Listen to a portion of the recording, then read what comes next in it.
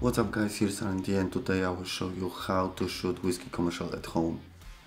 This time I'll be talking about home stuff, the lighting, camera settings and of course editing. So let's get started with our first tip, home stuff. For shooting this commercial I was using a tablecloth, spinner, one book, dropper, spoon and honey. I attached a tablecloth to my ceiling and just wave it behind the bottle. Try to do it in different ways so you will be able to choose the right scene.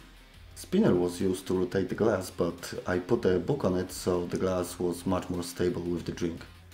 A dropper helps me to create one single drop falling into the glass of whiskey. To put the honey on the bottle I was using a small spoon. Here you can see how this process looks like. Be careful with that, because putting too much honey can drop on some parts of the bottle or slide very fast.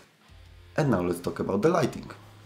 For shooting this video I was using only one LED lamp. For this scene it was located on my camera with some piece of paper to reduce the reflections on the bottle. For glowing whiskey I set the bottle on the lamp, and for shooting product laying on the material I was holding the lamp with my hand and moving in different directions to get some cool effects with shadows.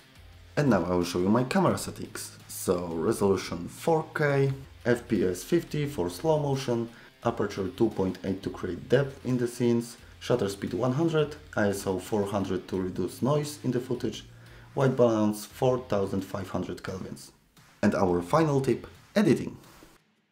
All the moves that you saw in the video were made in the editing software by using keyframing, and that's why shooting in 4K can be really helpful. Here's an example where you can see that the raw footage is static and I add the movement from right to left. You can also zoom in or zoom out the scenes with this trick.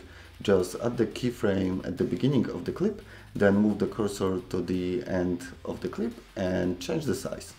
Changing speed on your clips can be really helpful, and now I will explain you why. In this shot you saw that the honey is sliding on the bottle, but in real it took a lot of time.